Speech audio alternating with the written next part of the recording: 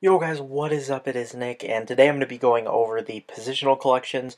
As you know, Harrison Smith and Josh Sitton came out today. I would have a more formal video, but I don't have access to my Xbox, so I can't get any gameplay or I can't show anything on the Xbox. So you're just going to get the picture of the free safety collection while I talk over it, and I'm going to give my predictions for what possible selections they could make for each team.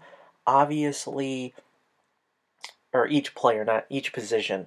But obviously they only will choose one or two or three in terms of corners or running backs or wide receivers. But at the most part, they only choose one. I've created a little bit of a spreadsheet here in order to go over this. I have all the players listed, the ones that I think should get the cards. I got about four at each position, relatively, some less, some more. But let's get into this. We're going to start out with the linemen. Josh Denton was already released. I can't think of linemen, so I'm going to leave that up to you guys. Right now, I got Josh, the Josh Sitton, Tyron Smith, maybe. Josh Klein, he meant a lot to the Patriots, so since they already gave Travis Frederick the Team of the Year, and Pouncey already has a pretty good card, I could see, maybe, I don't know. And then maybe Andrew Whitworth, um, Batonio, um, yeah, I'm running out of linemen. Okay, I don't know my offensive linemen that well. Kill me. All right. Let's get into this. So at quarterback, I've got four: Andrew Luck, Drew Brees, Peyton Manning, and Philip Rivers. Andrew Luck, his best card is a 97 overall, but is limited to 50 as the Football Outsiders midseason award. The reason he should get it is he had the most touchdown passes and he had the third most passing yards, behind the next guy, Drew Brees, whose best card is a 97 overall legend. He was tied for most yards with Big Ben, which were in front of Andrew Luck, and then he was tied for fifth most passing touchdowns with Tom Brady. He did have a decent amount of interceptions, but only one more than Andrew Luck. Peyton Manning is the next card, or the next player. His best card is a 97 overall. It is the 24-hour limited primetime card.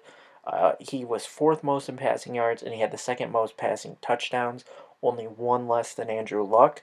And then Philip Rivers, just a card that I'm throwing in there who doesn't have a high overall card that maybe they could consider. His best card is a 93, and he had the most passing yards and eighth most passing touchdowns. So not the best, but it's just an idea of a guy I'm throwing out there that maybe could get a card just simply because he doesn't have a high overall one. And it would be a decent option. Another one, maybe Tony Romo. Next, for running back, I've got three. First is Le'Veon Bell. His best card is a 93 overall. The MVP card, he had the second most rushing yards behind DeMarco Murray. He had the most receiving yards by a running back, and he had zero fumbles. So he's my lead candidate for this. He's who I would pick. Next is Justin Forsett. His best card is 90. He had the most runs of 20 plus yards. He also had the fifth most rushing yards, and he averaged the most yards per carry by a running back. And then my third option is Arian Foster, whose best card is a 90, and he has the second highest yards per game, by 10 plus yards over the next guy, and he was 20 less than DeMarco Murray. But Arian Foster did miss a few games. Moving on to wide receiver, we're going to start it out with Deshaun Jackson, whose best card is an 89. He was 13th most in receiving yards, and he had the highest average per catch by almost 4.5 yards, by over 4.5 yards. That was of the top 100 receivers by yards, total yards. So it gives you kind of an idea. Next is Emmanuel Sanders, whose best card is a 91 overall.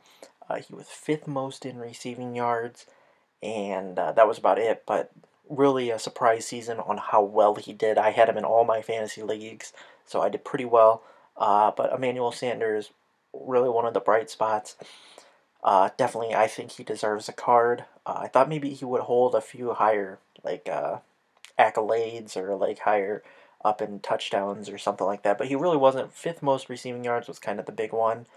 Next is Julio Jones, whose best card is a 92, which was a 24-hour Football Outsiders card. He was third most in receiving yards, most 20-plus yard receptions, averaged the most receiving yards per game, point 0.1 more than Antonio Brown, but still, he had the most receiving yards per game. Next is Golden Tate, who had a really nice season, not expected to do as well as he did. Calvin Johnson being out for some games obviously helped. But his best card is an 86, and he had the seventh most receiving yards among receivers. So I think he definitely is deserving of one. Next is Demaryius Thomas, who I didn't know actually did this well, but his best card is a 92 overall, the Team of the Week hero. He had the second most receiving yards in the league behind Antonio Brown, most yards after catch among the top 100 receivers, which I assume means, he had the most overall. And he had the second most receptions in the league. Next is Dez Bryant. Dez's best card is a 95, the 24-hour hero, which I actually have. Plays really well. He had the eighth most receiving yards, and he had the most touchdown receptions by 3 touchdowns. So he had a pretty damn solid year with 16 touchdowns. I definitely think he's deserving, but that 95 overall card may hinder his chances a little bit of getting a 99 card. Next is Jeremy Maclin, who was ninth most in receiving yards. He was 2 yards behind Dez, so if he would have caught one more pass for 3 yards, he would have been eighth most receiving yards. And he was second in the Comeback Player of the Year voting, so it'd be nice to see Jeremy Maclin get that card. He had just as much of an argument for Comeback Player of the Year as Gronk did, but the voters went with Gronk, so Jeremy Maclin is my final wide receiver. At fullback, I really didn't have much here in terms of who to pick, so I just went with Tolbert and Reese, whose best cards are 87 and 88, respectively. So there's those. We're going to move on to tight end, where I have 2. Martellus Bennett, whose best card is an 85, and he was third most receiving yards among tight ends. Delaney Walker is my final one, whose best card is a 93, and he has fourth most receiving yards by tight ends and highest average per catch by tight ends. So my nod goes to Marty B because his highest card's an 85. I'd like to see him get a 99. That'd be kind of cool. D tackle, Jarrell Casey, whose best card is an 89 overall, was the BCA. He had most tackles by a defensive tackle this year. Next is Fletcher Cox, whose best card is a 78, and he had the second most tackles by a defensive tackle. And then next is Marcel Darius, who is a 92 overall, and he had the most sacks by a defensive tackle. And then finally, Gerald McCoy, whose best card is a 92, and it's a 24-hour Football Outsiders card. I believe that's his best card. And he had the fourth most sacks by a defensive tackle, as well as being up there in tackles and tackles for loss. Moving on to defensive end, Cameron Wake, whose best card is a 93. He had the eighth most sacks by a defensive lineman, and he had 3 forced fumbles. Next is Everson Griffin, whose best card is a 93. He had the 7th most sacks by a defensive lineman. And then moving on to JPP, Jason Pierre-Paul, whose best card is a 94. He had the 3rd most tackles by a defensive lineman, 6th most sacks by a defensive lineman, and 3 forced fumbles. So my nod, I think JPP should probably get a card. Moving on to outside linebackers, DeMarcus Ware is the first one. His best card is a 93 overall. He had the 5th most sacks by a linebacker. Next is Justin Houston, whose best card is a 95, the 24-hour hero, or the 24-hour hero, or whatever we call it, 24-hour limited card. Most sacks by a linebacker, and he had the most sacks overall at 22, 1.5 more than the next person. Next is DeAndre Levy, whose best card is a 96, limited to 50 or 100. I've heard it both ways. I asked on Twitter, and I got like 50 or 100. So I don't even know what it's limited to because I can't check. He had the 2nd most tackles, overall tackles, 2 less than Luke Kuechly. He had the most solo tackles overall by 16 tackles, and then he had the most tackles by an outside linebacker. And then finally, Bruce Carter, whose best card is a 90 overall. He was tied for third for most interceptions, and he had the most interceptions by a linebacker by 2. Middle linebacker, uh, I could only come. C.J. Mosley is most likely going to be on the all-rookie team if it is not confirmed already. And so my nod is going to Curtis Lofton or Paul Warlow. I don't have much on Lofton stat-wise, but Warlow was 5th most in tackles, and I believe he was 2nd most solo tackles by a middle linebacker behind Kuechly. Moving on to corner, where it's kind of hard to look at stats for corners, but most of it going on the eye test, and I have one player that should be a lock to get the card, to get one of the cards, and that is Brent Grimes. His best card is a 92, and he was tied 3rd most interceptions at 5, and he had the most interceptions by a cornerback with Glover Quinn and Tashawn Gibson, the only ones ahead of him at 7 and 6 interceptions. Moving on, Aqib Talib, he was tied 8th most interceptions at 4. His best card is a 91. Now,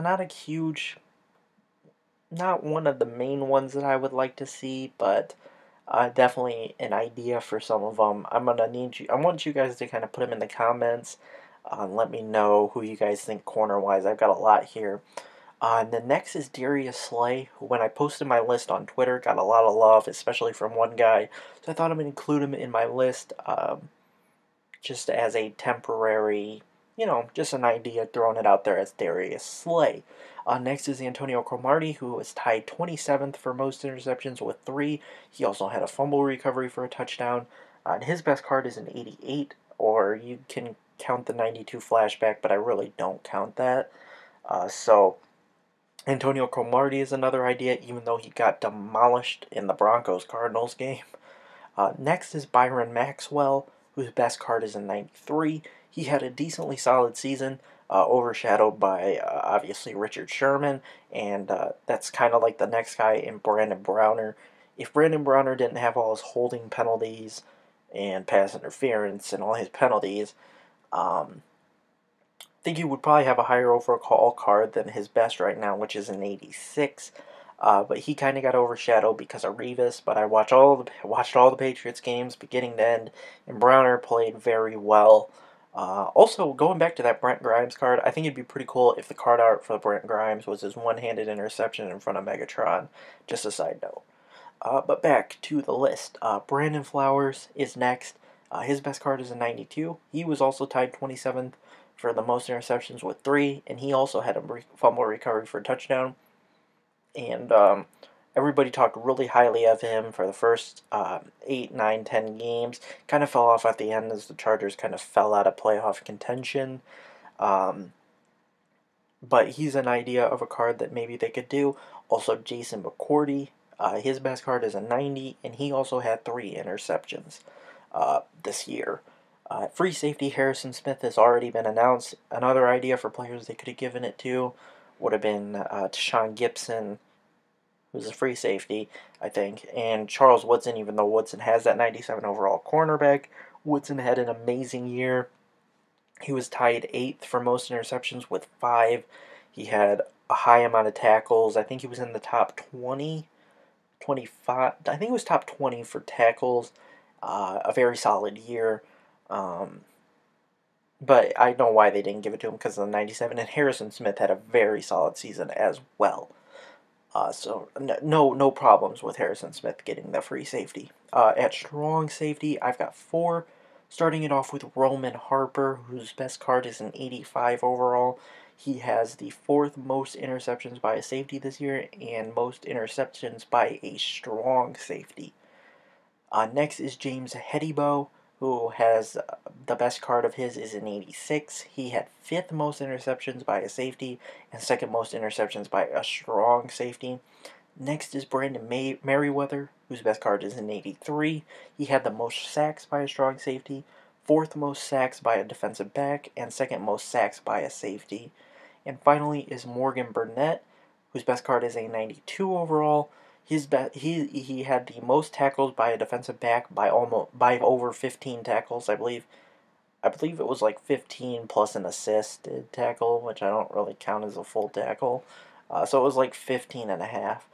He had the ninth most tackles overall out of every defensive player, and he had the most solo tackles by a defensive back. Moving on to the special teams and kicker and punter, Adam Vinatieri, whose best card is an 82 overall. This is for kicker. He was 30 of 31, which was the highest percentage for kicks. Only missed one, and he was 3 for 3 from 50 plus yards. Another idea is Parkey, but he is assumed to be on the all-rookie team, so I didn't include him. And then the next one is Dan Carpenter, whose best card is an 81. He went 34 for 38. He had the second most makes, tied for the second most makes, behind Steven Gostowski, and he was 6 for 8 from 50 plus yards. Moving on to punter, I've actually got 4 punters in Marquette King, whose best card was an 80. Most punts, he had the most punts by 15, and he had the most yards by almost 500. Donnie Jones, whose best card is an 81, tied first for most punts inside the 20, with Drew Butler, who is the next, whose best card is a 66. He was tied first for most punts inside the 20. And finally, Tress Way, whose best card, he does not have a card in Mutt currently, so definitely a candidate that I would like to see since he doesn't have a card. He had the highest average per punt, .01 more than Brian Anger, and .1 more than Sam Cook or Cock, or however you want to say it. And then if they would want to include kick return or punt return, kick return idea, maybe Devin Hester would be a cool idea. Maybe just special teamers. Matthew Slater, who's perennial Pro Bowler for the Patriots at special teams. Edelman actually had a nice year as a kick and punt returner. We've seen him doing it in the past. You remember that golden ticket Julio Jones? Was that 2 years ago, or was that last year or 2 years ago? You could play him at other positions, but he was listed at kick and punt returner, so maybe they could do something with that. Hopefully they include some of the positions that they forgot in, or maybe they could even do long snappers, maybe a third down running back, different stuff like that. They can incorporate some cool things. Maybe have a #1 superstar corner collection, have a kind of secondary corner collection, which, like, the superstar one maybe could be Brent Grimes. The secondary one could be maybe Brandon Browner or Byron Maxwell, and then maybe like a lower tier one that could maybe be Darius Slay. Just an idea personally from me that they could do something like that instead of maybe just giving the best players cards. Or maybe at wide receiver, Deshaun Jackson, like Julio could get the superstar along with Demaryius Thomas, and then maybe like slot Deshaun Jackson or something like that. That'd be pretty cool. But those are just my opinions. Let me know what your guys' predictions for any of the cards that might be coming, any of the positional collections. Let me know if you think I missed anybody or should have included someone. Keep in mind, I tried to not give it to players that already have higher order cards, such as Tom Brady, who has a 99. If you remember, the positional collection in 2012 was Michael Vick. Well, Michael Vick already has a 99, so I don't see them giving it to him. Kind of stuff like that. Not always doesn't mean they had a good season, but I tended to try to go around players that had a pretty good season, solid season, so at least maybe fans of that team can be rewarded for good play from one of their players. But I hope you guys enjoyed the video. Sorry for kind of just the picture, but you could always have closed the browser and just listen to my voice while doing something else.